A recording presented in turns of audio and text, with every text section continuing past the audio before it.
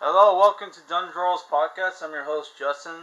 So I was going to do a movie review, which I'll do a short one for it, which that movie was 2005 claymated movie called Wallace and Gromit, The Curse of the Were-Rabbit, which is produced by DreamWorks. It's like a movie that's like based off this show, right?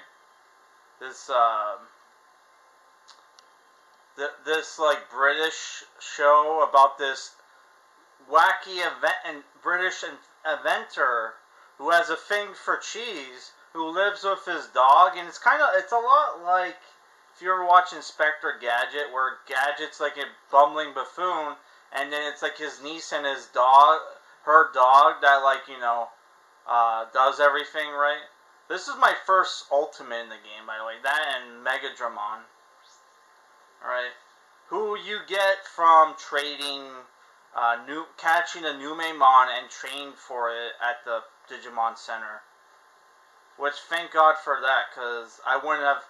It took me 40 hours to level up, to get a Digimon to get to the level of, level 21 so I can Digivolve into Ultimate, because this game has level caps, so you constantly have to level up Digimon to Champion, and then when they level cap,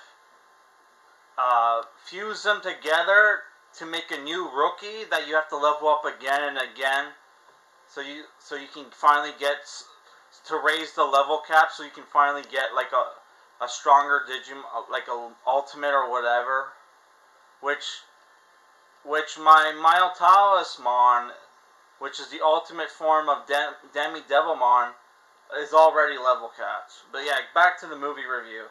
So like the main, so Peter Sallis does Wallace and Gromit. Even Gromit doesn't talk, so what was the point of getting a voice actor for him? You have Ralph Fiennes as Victor Quartermain, Helena Bowman as Lady Campanula, and Ben Whitehead as Mr. Leachy. And that was pretty much all the famous people in the film. Which the movie's like about.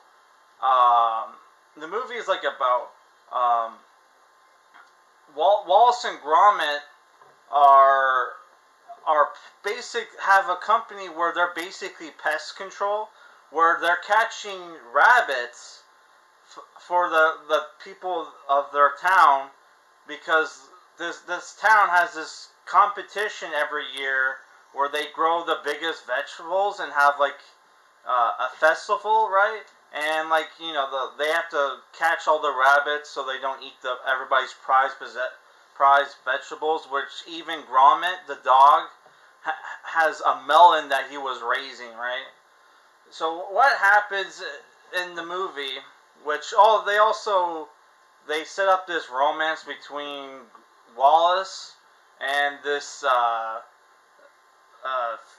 the lady Campanula, who is a bleeding heart, loves animals, doesn't like them being hurt, and that's why she prefers Wallace over the Lord in the film, played by Ralph Fiennes, or Rafe Fiennes as he prefers to be called, who has a pet dog named Phil, who's like a bulldog, right?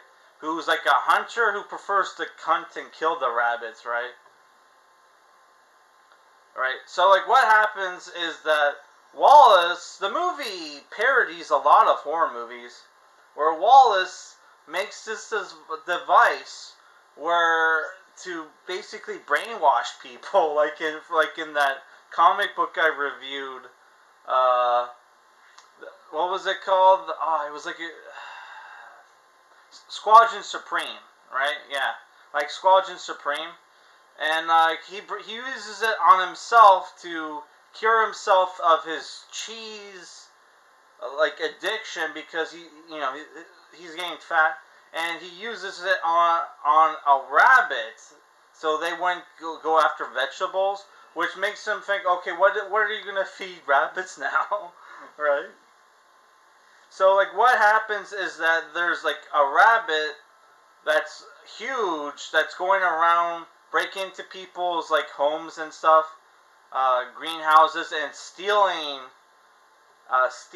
like the prize vegetables that people are growing for this competition. What ends up happening is that it turns out that there's a plot twist where it turns out it wasn't one of the rabbits that, like, it wasn't his machine that turned people. Ah, shit. I'm kind of screwed. Because I'm about to fight the boss and I have no healing items. Because I had, like, a Digimon who could heal. Angemon, who looks really dumb in this game. Because they just ported the... They just ported the model from the previous game. That's why some of the Digimon looks really dumb and some of them looks great. Like Mio Talisman looks great, but like a lot of the other humanoid Digimon look really crappy. Right? So yeah, what ends up happening is he thought it was like his machine turned one of the rabbits into, like, you know, a were-rabbit, which in the movie they say they have like a were-rabbit is like a mythical monster. Like the priest has like a profile in it in one of his books, and he tells the one hunter character, you have to kill it. How you kill were-rabbit is with a golden bullet, which he gives him like 3 in the movie, right? So like it turns out the plot twist that it was Gromit. Gromit was the were-rabbit, and his machine is slowly turning him into a rabbit, while it's slowly turning the rabbit that he used it on into him. Right? So yeah, the movie parodies a lot of horror films, like King Kong. There's a King Kong sequence in this film. There's like a sequence where like there's a sequence where like while like, you know, the were-rabbit's being hunted by the hunter, right, played by Ralph Fiennes,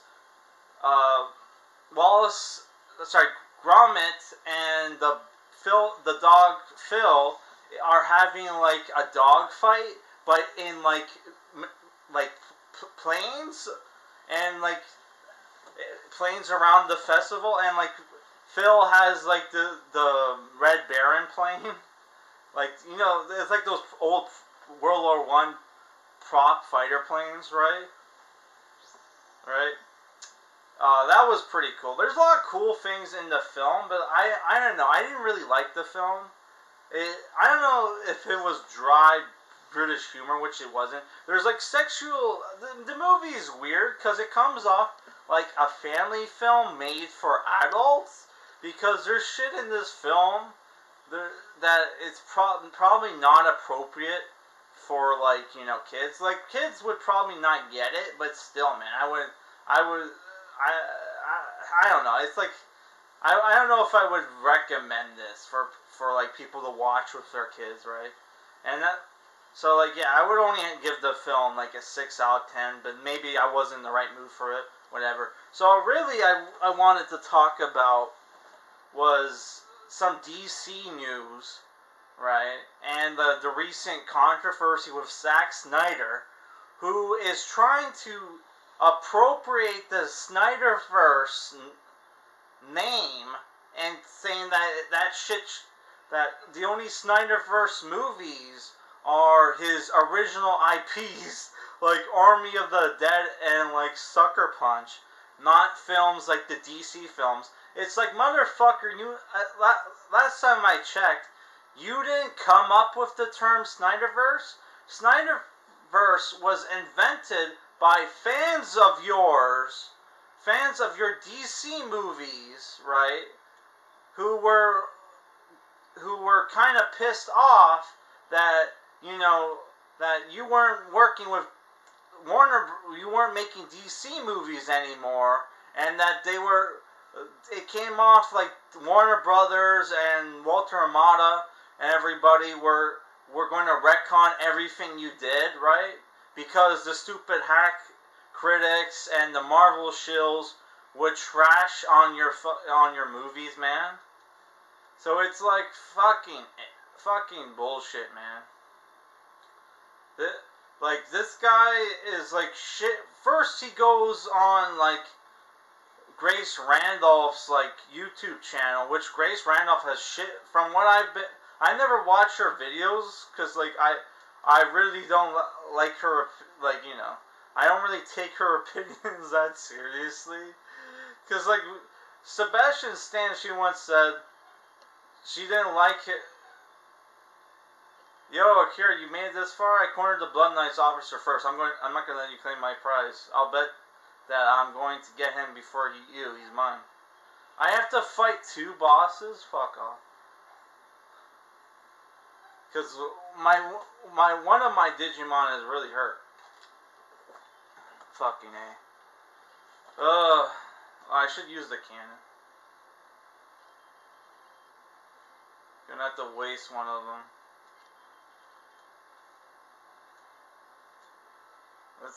Let's see if I can like evil charm one of his more powerful Digimon. At least he has like a virus type, because like I don't even think he had like maybe one like last time. I don't know, never mind. So yeah, like I don't know, I'm just pissed off because like, you know, Grace Randolph has shit on his films and he goes on Grace Randolph's like channel. It's like, what the fuck, dude? It's like you're validating everything she says or whatever when you do that. I don't know, man. And then there's the fact where he's praising the new Robert Pattinson Batman film, which I don't know. To me, if this movie does well, there's a chance they might say fuck it and incorporate Robert Pattinson and make him the new Batman over Ben Affleck. Ben Affleck, yes, is Robert Pattinson probably a better actor than Ben Affleck? That doesn't mean he's better for the role. You could be a better actor than another actor, but doesn't mean you're better for the role. Ben Affleck, you put him in like the Batman costume, which his Batman costume is the most comic accurate. He looks intimidating. He looks like he could kick your ass. Robert Pattinson looks like a kid cosplaying, and his fucking mask looks so shitty. It looks like it's fucking plastic. Like, what the fuck, dude? So dumb. So dumb. It's like, Zack, I get it. You don't want to go back to Warner Brothers, but don't sabotage the Snyderverse. We want the Snyderverse to continue. Not necessarily you come back, but like, you know, we want like, you know, the actors and maybe the storylines. We want to see like, you know, like we want to see like the Justice League versus Darkseid. I like the whole nightmare like scenes, man. I know some people hate that shit. I thought they were cool, right? Where you have like this mixed match of the the heroes and villains who form a new Justice League because everybody is either dead or like turned evil. That was fucking badass, man. Man, Malice House looks awesome.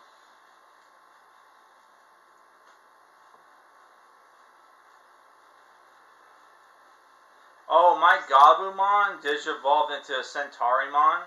You have to, like, get his DP to, like, 6 before you can get a fucking Ruomon. By the way, I'm, like, 40 hours in this game.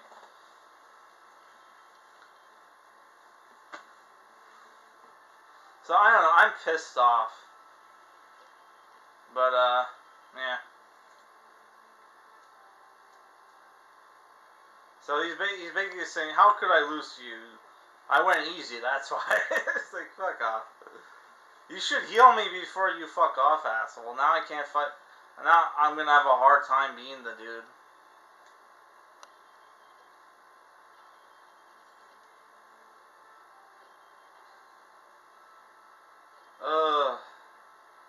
Well, I could use this, but I should save it. Yeah, so I don't know. I'm disappointed in Zack Snyder.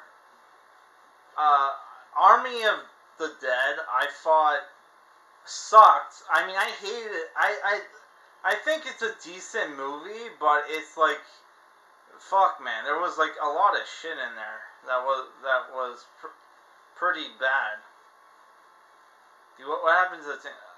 I'm that guard team. We're prepared to be destroyed. Huh? You make me laugh. You really think you could beat me, Chimera Damien, the Dawn of the Blood Knights? I'll make you an example of those stupid tamers of the city. I am invincible. Whatever. We'll beat them fast. So yeah, other DC news is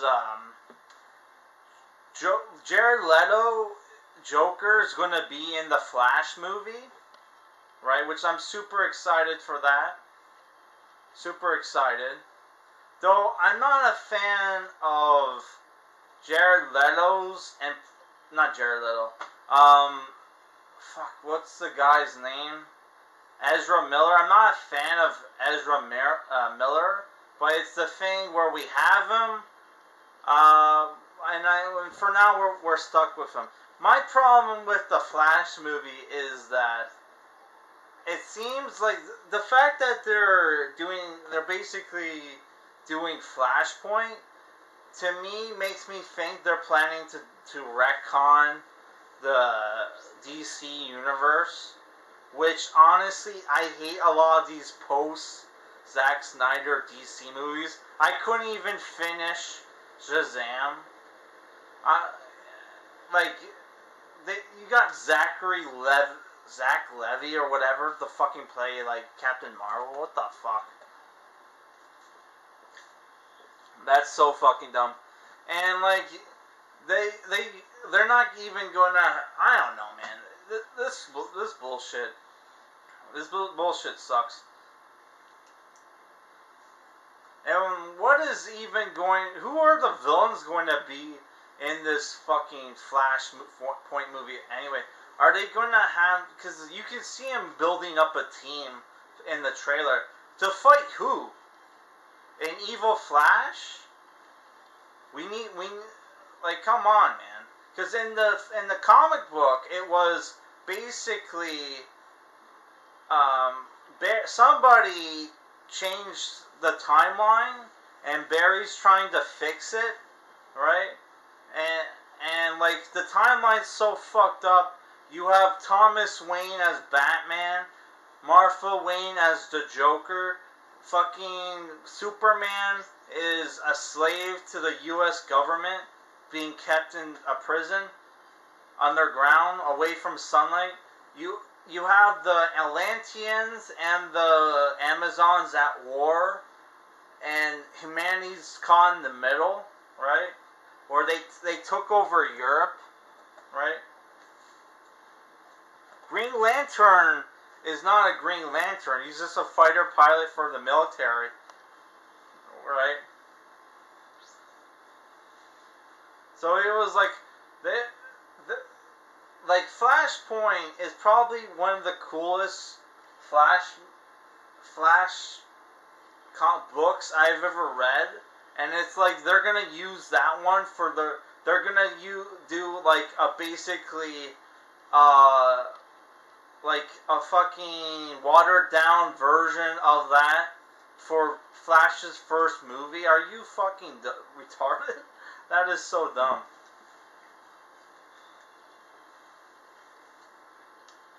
Oh my god.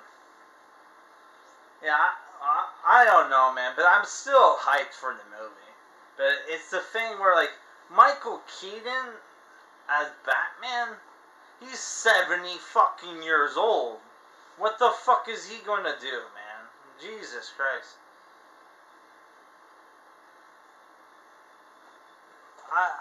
It's dumb. It's dumb. Also, I also have some Batgirl news, it's been confirmed that Brandon Fraser is going to play Firefly in the Batgirl movie, and J.K. Simmons is going to be in it. A lot of people kind of don't like the fact they got this Dominican actress to play, like,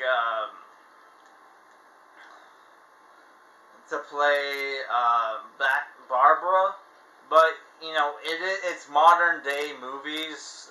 They're doing that shit all the time, man. And at least the actress apparently is going to dye her hair red, so.